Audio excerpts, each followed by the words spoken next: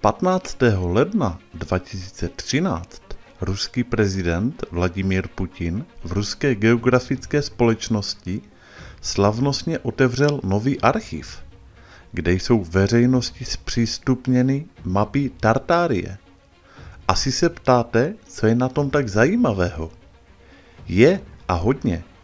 Tímto aktem dal světu na srozuměnou, že Rusko se vydává na cestu odhalování své skutečné, nesfalšované historie, protože si je vědomo toho, že národ, který svoji historii nezná, nemůže mít ani budoucnost.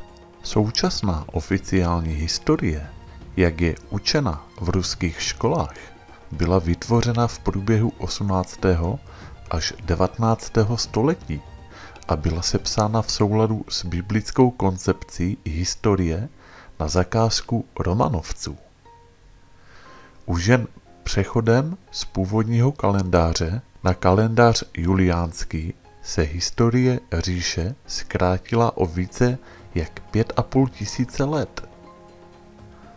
V Ruské federaci už proto pracují na zcela nové koncepci vzdělávání a přepisují se učebnice, které pro tuto většinově slovanskou zemi v posledních 20 letech tvořily ze zcela nezištných důvodů západní vzdělávací instituce. Mnozí z nás nikdy neslyšeli o největším státním útvaru na Zemi za dobu nám známé historie. Učili jsme se sice o slavném Egyptu, Perské říši, říši osmanské či římské, ale to všechno byly drobečky proti obrovské slovanské říši, která v průběhu věků nesla názvy Rezénie, Skýtie a nakonec Tartárie. Tím spíš je překvapující, že tato země nalezla jediné zmínky v oficiální historii. Zkáza Velké Tartárie. Po nesmírně dlouhou dobu existoval na Zemi obrovský státní útvar, který se rozkládal na několika kontinentech. Miliony jeho obyvatel vytvořily svébytnou kulturu založenou na duchovních a mravních kvalitách člověka, na úctě k předkům a spravedlnosti, úctě k rodině a lásce k vlasti. Tato země se objevuje na mnoha starých mapách. Kdo ji obýval? Původně v Tartárii žili převážně Tartaři, rusovlasí, bílé pleti, lidé s očima modré, zelené nebo šedé barvy, Slované, Áriové, Rusové, přátelští a laskaví v dobách míru, stateční a nemilosrdní v bitvě, spravedliví a soucitní ve dnech vítězství a vytrvalí během protivenství. To proto, že chránili morální čistotu a víru svých předků. Od Uralu po Aljašku, od Nové země k Tibetu. Ještě na prahu novověku to byla podle prvního vydání Encyklopedie Britannica největší říše na světě.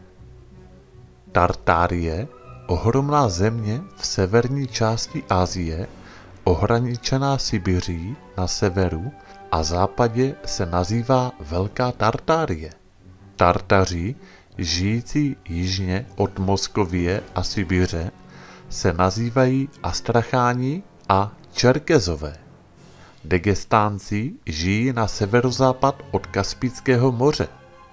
Kalmickými Tartary jmenují ty, co obývají území mezi Sibiří a Kaspickým mořem.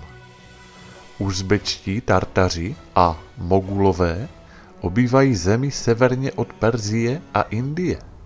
A nakonec tibetští Tartaři žijí na severozápad od Číny. To platilo až do 18. století. Pak jakoby mávnutím proutku zlého čaroděje Tartárie zmizela. Zmizela z map, z knih, vzpomínek. Zmizela i z dalších vydání Encyklopedie Britannica. Prostě není. Proč toto velké impérium po sobě nezanechalo několik méně významných států, jak je to obvyklé v případě rozpadu jiných impérií, a kam se poděly miliony jeho obyvatel. Proč v učebnicích dějepisů nenajdeme o tomto úžasném územním celku ani zmínku? A co to bylo za malou dobu ledovou, která proběhla před 200 lety? O Tartárii 200 let nikdo neslyšel, dokud se neobjevila práce akademika Fomenka, Nová chronologie, která navrátila do vědeckých kruhů množství svědectví o existenci tohoto státu, největšího ze všech, který kdy na naší planetě existoval. Přirozenými hranicemi říše, kterou dnes známe jako Tartárii a která v dávných dobách zabírala téměř celou severní polokouli, byly břehy oceánu. Přitom 3 z nich, ledový, Tichý a Atlantský, byly ve skutečnosti jejími vnitrozemskými vodami. Na evropsko-asijském území víme o několika provinciích této obrovské državy. Jmenujme alespoň některé z nich. Na západě to byla Moskevská Tartárie, Moskovie, Rusie. Na jih od ní, na území dnešní jižní Ukrajiny a Krymu, byla Malá Tartárie. Uprostřed asijského kontinentu na mapách nalezneme centrální Velkou Tartárii, končící na severu až u břehu Tartarského moře, severního ledového oceánu, a na východ od Kaspického moře, zhruba na území dnešního Turkmenistánu, nezávislou Tartárii. Od Velké čínské zdi na sever se táhla Čínská Tartárie a tam, kde bychom dnes našli Mandžusko, byla dříve Tartárie mogulská. V roce 1703 založil Petr I. Sankt Peterburg, který se o 9 let později stal hlavním městem čeho? Vždyť až do roku 1721 ležel na území Švédska. Nicméně západní mocnosti jej plně podporovaly a tak nově vzniklé ruské impérium začalo svůj útok na Moskovii. Za následujících 100 let Tartárie utrpěla řadu těžkých porážek a byla tak nucena přiznat ztrátu některých částí svého teritoria. Na jižním Uralu, v severním Přikaspicku a jihozápadní Sibiři, v centrální a severovýchodní Indii a na východním pobřeží Severní Ameriky. V současné době jsou rozličné epizody této války, v podstatě světové svým rozsahem a důsledky, známé jako potlačení Pugačevova povstání, přisvojení Sibiře, kolonizace Indie a válka za nezávislost britských kolonií v Americe. Na počátku 19. století to už na carském trůnu 200 let úřadovali Romanovci, tak prakticky mizí centrální Velká Tartárie a přes celou severní část Asie až na Kamčatku se táhne ruské impérium. V průběhu těchto staletí obyvatelstvo evropské části Tartárie podlehlo zhoubnému vlivu monoteismu, judaismu, křesťanství, islámu a ponořilo se do krvavých hrůz náboženských dobyvačných válek, politických intrik, povstání a revolucí a oddělilo se od Asie.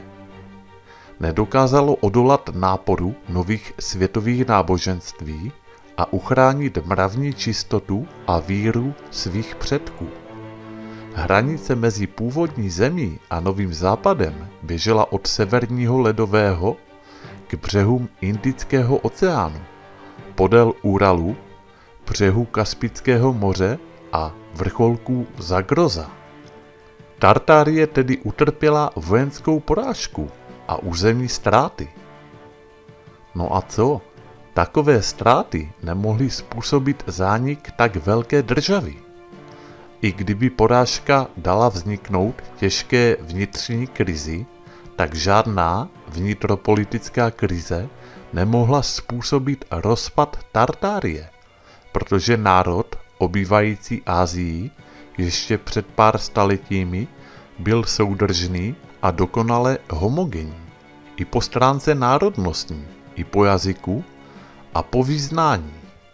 Aby bylo možné zničit Tartárii, bylo nutné nejdříve zničit její lid, všechen, do posledního člověka. Ale k tomu nikdo neměl sílu, ani Británie, ani noví Moskoviové, ani jejich koalice, dokonce ani kdyby do této koalice vstoupila celá Evropa. Jen znamenitý vojevůdce Alexander Suvorov, který se účastnil porážky Pugačeva a osobně ho eskortoval do Moskvy, mohl tartarským vojskům způsobit hlavní porážku a zřejmě také způsobil, za což byl i vyznamenán zlatým mečem s briliantovou rukojetí. Cena takového meče se rovnala ročním nákladům na celý pluk a získal i několik vysokých ocenění, i když oficiální historiografie o tom mlčí jak ryba. Přesněji skrývá historii tartarských válek Moskovie za války s osmanskými Turky a dalšími krymskými chány. Tartárie o svá území musela bojovat nejedno století, ale nikdo ji nemohl s konečnou platností zničit. Například Osmanská říše, dokonce i v době svého rozkvětu 10krát menší než Tartárie, mnohokrát utrpěla porážky v bitvách, prohrávala války a ztrácela území, ale z politické mapy světa nikdy nezmizela. Na rozdíl od Tartárie, která byla vymazána nejen z mapy. Tartárii vymazali i z povrchu zemského, spolu s lidmi, jejím obyvatelstvem. Tak, a to je konec prvního dílu o Velké Tartárii. Komu se video líbilo, tak budu rád za like a u dalších videí a u dalších dílů naslyšenou.